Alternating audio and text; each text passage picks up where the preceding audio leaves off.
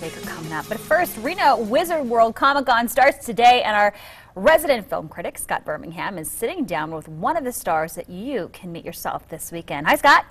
Hi, thanks, Melissa. Yes, you can see and meet him this weekend at Comic-Con. He plays Dr. Tommy Oliver in the Power Rangers, both in film and TV. Jason David Frank. Good morning, Jason. How you doing, buddy? I'm doing good. Thanks. Welcome to Reno. Thank you. Hey, good morning to Reno.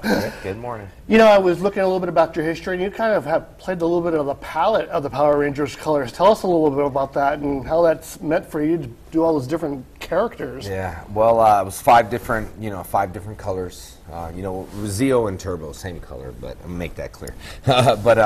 Anyway, started off as the Green Ranger. Only was hired for 10 episodes and did the best I could. And I was very passionate about the role.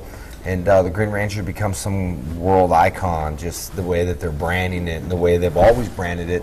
But I'm definitely, as far as behind the mask, I'm very passionate about what I do. And I'm very excited about the Wizard World and meeting fans, Yep, 5 different Rangers, movies, and Lionsgate picked up the movie for next year, which is going to be a huge re-envision of the Mighty Morphin Power Rangers, the movie. Tomorrow at 9 a.m. here in Reno, my episode airs on Nickelodeon, which is the return of the Green Ranger. Okay, so you can actually catch on TV before they see you first? Yeah, you can tune into that. And then behind the scenes of my reality show is out now on Bat in the Sun. It started off as a YouTube channel, but we sold season 2 to Con TV. So I've already filmed season 2. It's been a hectic year, and it was good. So it's been fun. You know, now the Comic-Con's here, and that's what you're here for. Talk a little bit about, briefly, the popularity that character, those characters, and you as a person bring to Comic-Con and the fans. I mean, it's such a frenzy. Talk about that. Comic-Cons, if a lot of people ask sometimes, like, what is a Comic-Con? And back in 5 years ago, or whatever, Comic-Cons have grown. Wizard World, we have about 26 shows next year. We had 16 this year. This is the last show of the year, so I always say last one, best one. It's just a great place for fans to come out.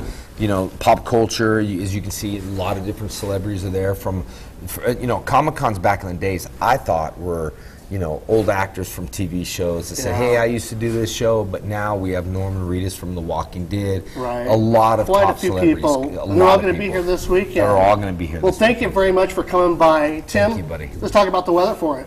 All right, yeah, we are going to see some winds picking up later.